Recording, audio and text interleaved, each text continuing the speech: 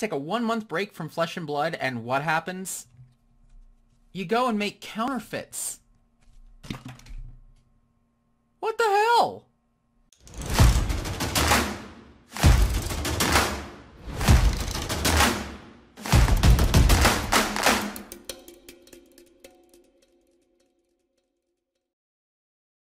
So it's been a little while, I know. I'm taking a month off. I've been taking a little bit of time off here just so I can get some life things figured out. We've got a pretty big year ahead of us family-wise, so I'm more focused on that. I can only be so sorry. But I do want to get back into the swing of things. I am trying to ramp up my production quality a little bit, so hopefully this is a little bit better.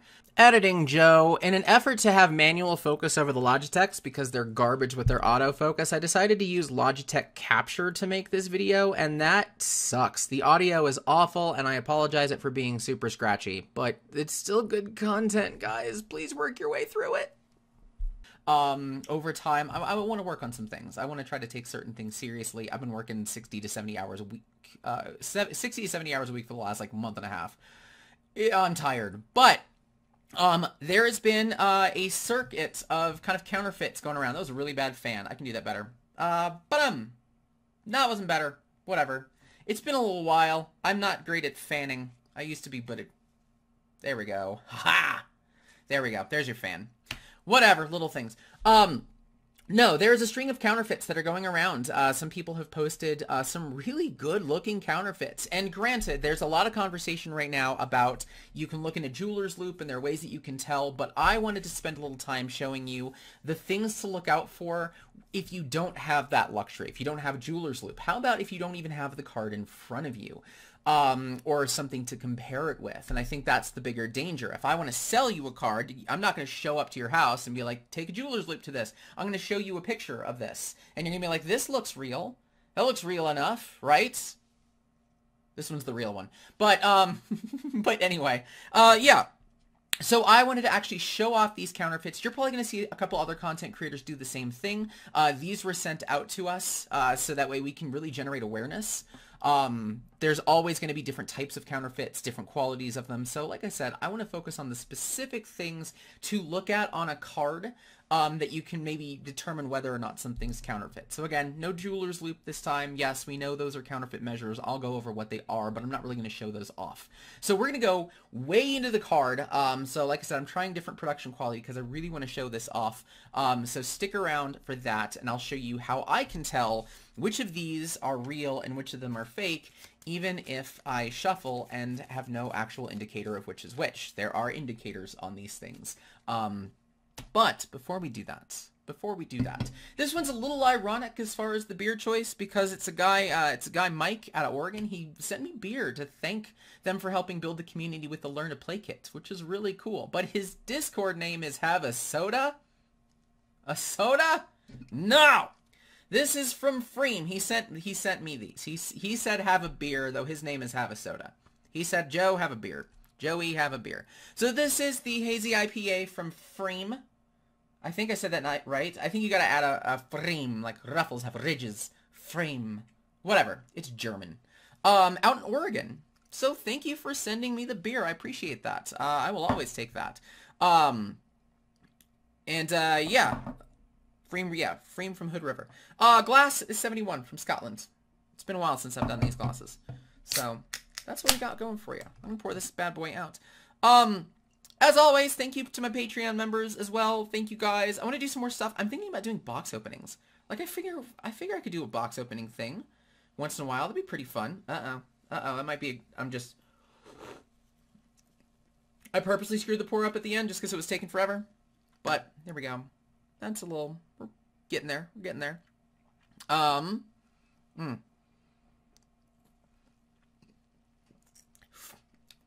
That was all foam. So we'll try that later. But thank you guys for being a part. Patreon.com, Decks and Drafts if you want to be part. I've got pint glasses. I've got coasters. I want to do a couple other things. Hopefully, like I said, I need life to calm down a little bit, and then I can really start doing some more stuff. But tons of things in the works. But today, we're going to flip the camera, and I'm going to show you how you can tell a counterfeit without being in front of the card. There we go. I'll see you in a sec. Was this framing intentional? You bet it was. My girl Azalea. I'm still working on her. Anyway, let's start this little adventure with a game. I'm going to show you, actually, we're going to do it this way. I was going to do this a little differently, but I think the point of this, what I really want to do is not show you how you can tell by comparison, but see if you can tell a counterfeit when all you have is just one picture of a card. This is the card I want to buy. Is that real or is that fake? That's what I want to focus on. That's what I want this video to be. So I'm going to just for my own good measure, I'm also going to shuffle these up. I'm going to show you I can prove that I can tell which is the counterfeit and which isn't, if I don't actually know which. And I'm not even going to jeweler's loupe any of this stuff. This is going to be without jeweler's loupe. This is going to be without any special tools. This is quite literally, I'm buying something on the internet, and this is the picture I get from somebody right here. How do I tell from this picture if this is a fake or not? That simple. That simple. So let's start with this one. Real quick, I'll give you a second or two to determine which ones of these are real and which of these are fake. E-strike, number 1. Is this real or is this fake? What do you think?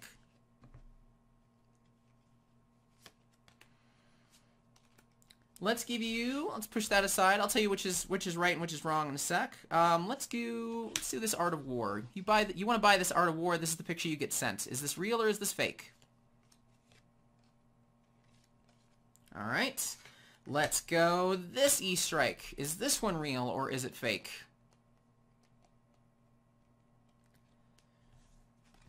And lastly, this Art of War. Real or fake? Alright, so this is the order that I gave you. 1, 2, 3, 4. Those are your fakes. And yes, there's an actual way to tell. Really quick, I'm going to recap the ways that you can tell if you have a jeweler's loupe. I know these are going to be the common ones, but again, my focus is, let's say you get a picture, but I'm going to still show you these. So, and again, I don't want to, I'm going to do some comparisons, but this is kind of one of those, like, if this is the picture you get, like, these are actually very differently colored in my eyes. But this camera, this lighting, is not going to show you that. They'll actually look pretty similar. It is much clearer that this one's my fake. If you're looking at it, this one's a little greener. But anyway, let's show you, let's dig in really quick to the jeweler's loupe stuff, just so you can see it, just so we can be thorough here. First thing, there are two solid ways to tell from the back. The first is, and I'm going to do some manual focus again, so I apologize, this is going to be a little weird. I think I got to get super focused in on this. See this black line around the border? That's been going around the border. So you've got the main black border, and then you've got this line that's going kind of right just inside of it. Take a look at right here. I'm going to do this with a pencil. I need to do this with a pencil. Right, where are you? There we go. Sorry, I'm almost trying to, like, not create my own shadows. There we go. You can kind of see it right there. So that actually says LSS on it. If you zoom in even closer than I can on this camera, that says LSS. This is real. This is a real card. Yes, I had to think about that for a second. I can't actually tell because I'm looking through a viewfinder. But yes, that will say LSS. That is a real card. A counterfeiter is probably not going to be able to get that level of pixel detail on it. Also, mind the scratches, mind surface, ignore all surface issues you see throughout this video. I've let a lot of people handle these just so they can see. The second thing you're going to notice is right here, the TM. So in the LSS printings, the TM is actually printed under the black ink. You can kind of see how the smoke is kind of just over the top of the TM there. This is kind of the best shot I can give you. It's over top of it. Now let's look at a counterfeit. This actually looks like a splotch. It actually looks pretty bad. Let's get... It doesn't quite... It actually looks kind of splotched, honestly. It looks like a bloop. But it is definitely different. Put the two side by side. You can see. There versus there. This is a lot thicker. So that's how you tell the jeweler's loupe. Those are your jeweler's loop reasons, or those are your jeweler's loop methods. All right, so I don't want to spend too long on this, so I'm going to show you the surefire ways for me when it comes to any one of these, looking at the front, looking from a picture. The first thing you need to really wrap your mind around when it comes to making a counterfeit is that there are things that people are going to create and there are things that people are going to copy. Chances are nobody is taking the Art of War and trying to recreate the image pixel by pixel. That is not a thing. They took a high-res version of this and they've copied it. There you go. That's one... That part's copied. However, when it comes to things like the text, I'm going to zoom in a little bit more. Again, this is kind of my first time trying something like this, so bear with me. When it comes to text, when it comes to symbols, this stuff you create from scratch. You reduce the likelihood that somebody's going to catch pixelation problems by creating as much of a counterfeit from scratch as you can. So text and symbols are going to be created from scratch, and it's here where you can find the issues without even needing to zoom in. Yes, if you zoom in really damn close and great quality, you're going to be able to see stuff. You're very likely going to be able to see them. But you might not always get that kind of luxury. You might not always get those images. You might be looking at an eBay seller posting stuff like this, and they might not have taken those shots, and you might not be able to ask, and things like that. So there are other ways to tell, and it's going to be in the things that are created. So on any given card, here's where to look. And actually, I'm going to use the E-strike just because I've got symbols in the bottom corners. The symbols in the pitch, created from scratch. Created from scratch. This section, created from scratch. Created from scratch. And all of the text below, as well as these symbols, all created from scratch. Okay? Those are where you're going to see issues. Those are going to be where a potentially lazy or just not perfect counterfeiter is going to screw up, and you can spot the problems. And that's actually why I can take these, shuffle them up, and spot the issue every time. I'll show you exactly what I'm looking at, and then I'm going to show you a couple other tricks. So these two, here are my two. Oh my gosh, that's real bad. And actually, we'll play the game again. I'll zoom these in. Let's see if you can guess. All right? So I'm going to let you guess. Now you've got a little bit of a hint on what to kind of look for. Can you tell from what I have shown you, what you can actively see right now, which of these is real and which of these is fake? I'll give you a sec, because I need a sip of beer. All right, time's up. I gotta look. I gotta make sure. Yep. 1 and 2. Those two. Those are my two. Those are my counterfeits. These are the real ones. So how can I tell? I'm gonna show you the clearest sign I've been able to tell, actually. Again, we're gonna zoom in, and I'm gonna change my focus up. There we go. Clearest way I've been able to tell is the moon symbols. These guys, this section, this was recreated from scratch. Somebody has created this once, and all they're doing is changing the number. So you're going to see consistency here. The moons themselves are smaller. They're actually more spaced out and less crowded than the real versions. I'll show you a real version. Here's the Art of Wars put side by side. See how these are thicker? Thicker, they're more crowded. Same with the E-strikes. There's my E-strike. There's my symbol.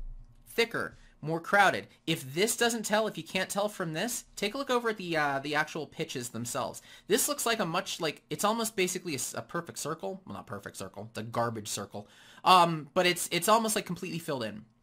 Whereas this looks thin. It's just a thin thing. I can look at these without looking at anything else and be like, that's fake. I can tell from this picture that because these look really crowded, this looks more like a fuller circle, that is wildly different than this. That is enough of a distinction for me to be able to be like, I can tell the difference between these two. Look for thickness, honestly. Look for it to be a thick boy. Additionally, let's look at the Art of Wars. Other things that I can tell. Again, you're looking for inconsistencies in the things that are under the counterfeiter's full control. And here's another one where they screw up. Bottom. Let's put these side by side. This is the real one over on the left. This is the fake over on the right. This one's a little weird because it's literally a different freaking font. I don't know how you screw that up. It's actually, now that I'm looking even closer at it, it's actually at a slight slant. I'm letting that go. That might not be something you can tell. But this is like a completely different font, which is just kind of funny, honestly. Like they literally took the same font as the M, and like it's the same font. It's wrong. It's wrong. Also, the M's off center. There's a whole lot of weird stuff going on with this one. This is the real one. This is the regular one. But this is kind of a one-off because it doesn't happen elsewhere. I'll show you the Easter eggs. And actually, we'll see. We're going to shuffle these up. I'm going to shuffle these up, and I'm going to show you just the bottoms. And I'm going to see if you can figure out which is the real one, which is the fake one. Based off of this. Which one's real, which one's fake?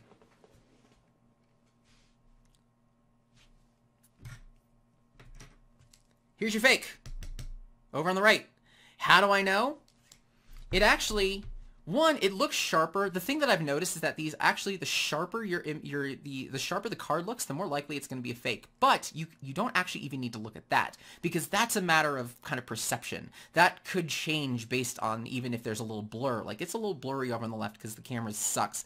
But what I'm actually looking at with this one is the vertical alignment. The vertical alignment of this W, compare it to the M, it is off. This is actually lower than the vertical center of the M. Take a look at the real one.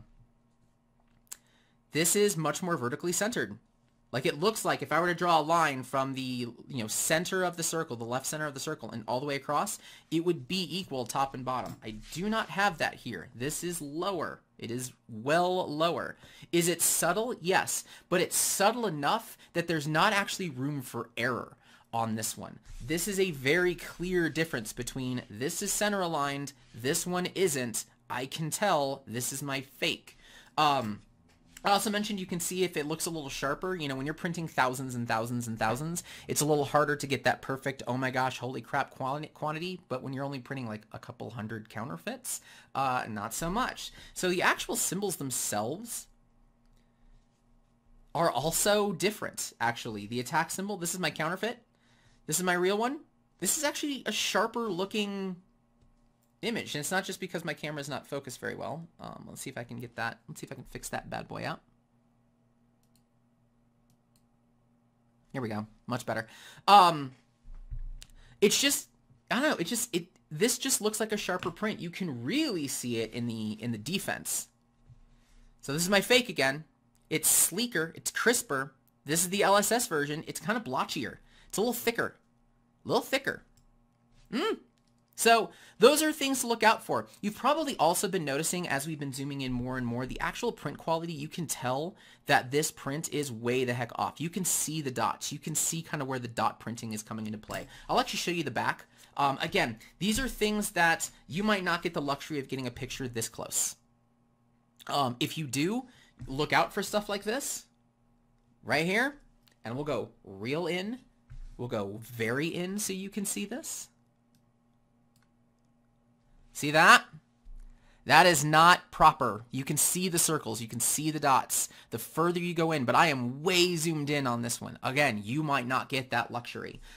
Just so you can see what the LSS version is, that's a lot smoother. Is it perfect? No, you can still see a couple dots, but it is nowhere nearly as defined as this one is. And remember, this element, this part, this was made from scratch. This isn't a copy.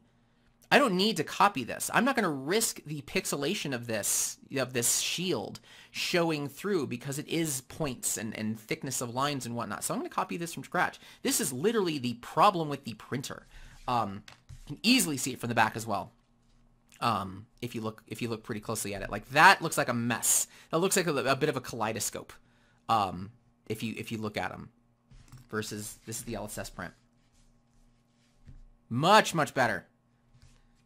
Side by side. Side by side as I can. It's not the best. There we go. That'll work. See all that extra detail in the print? That's your counterfeit. That's the print not being able to do that. This is the LSS version. Much nicer. So these are the things to look out for. That's going to be where I'm at. So that's all I'm going to leave you with. I'm going to flip the camera real quick, and I'll do a little bit of a recap, but I wanted to show those things. I don't know. I'm speaking on this. One sec. Flipping the camera. Yeah, so I wanted to recap what those were, but that's what you have. These feel great, by the way. I actually didn't mention that. If you've gotten all the way this through, from afar, this is hard. This is hard to tell. It really is. And if you felt them, yes, it is actually true that one of these is so slightly heavier than the other. Oh, I just dropped one of them. Huh. It is slightly heavier than the other one, but again, you might not get the luxury of being able to do that. If you're buying this online, you don't get to weigh them. That's not a thing. So they also snap. They snap well. The thickness is great. Like these are solid counterfeits. There's a little bit of laziness in there. It's only going to get harder over time as people learn this stuff. But my takeaway for you is, if you're worried about a counterfeit, if you're looking online, if something looks too good to be true, probably a counterfeit. But if you really want to be sure, take a look at the elements that you know are created. Text, symbols. That's where the errors are going to be. If you can zoom in a ton, if you can really dig in, that's where you're going to start seeing the pixelation. You're going to start seeing the print quality stuff. But if you don't have that luxury, focus on the text, focus on the symbols. On these, there's vertical alignment issues on the bottom. The telltale sign for everything has been the moons up at the top. That has been 100% how I've been able to gauge every single counterfeit that I've seen. For me, I've seen enough of them that it's just glaring. But that's what I have for you. Once again, thank you so much, Michael and the crew in Oregon. I appreciate you for this. I am going to finish it. I was busy. I was busy, guys. I'm not finishing it in one go. But for everybody else, if you have any other tricks, things that you've seen, I haven't seen equipment yet. I don't have my hands on equipment, but again, same thing. Look for the same things. Don't worry about, I mean, if you can zoom in, great, but look at the elements that are recreated from scratch, and you're probably going to be able to tell without having ever seen one in person. But other than that, good luck out there. Please check out what some of the other creators are doing regarding counterfeits as well. They might have some other tricks. We're all doing this for awareness. And sucks that this is a thing we got to deal with. But together, we're going to overcome it. We're going to beat the crap out of it. And if you're one of the guys doing this, well, you can go fuck yourself. And I'm not even sorry. Sorry, my YouTube algorithm, but I feel that was a good F word. Cheers, everybody.